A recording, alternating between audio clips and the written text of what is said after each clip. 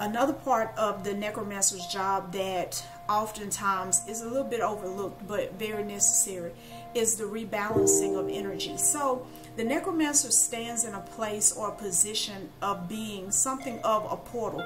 You could look at a necromancer like a bridge.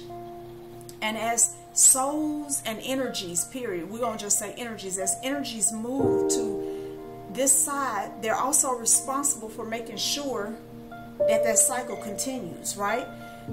They don't do this part, they just make sure that there's something there for this part to be done. See, this rebirth, that part of it, that belongs to a specific energy.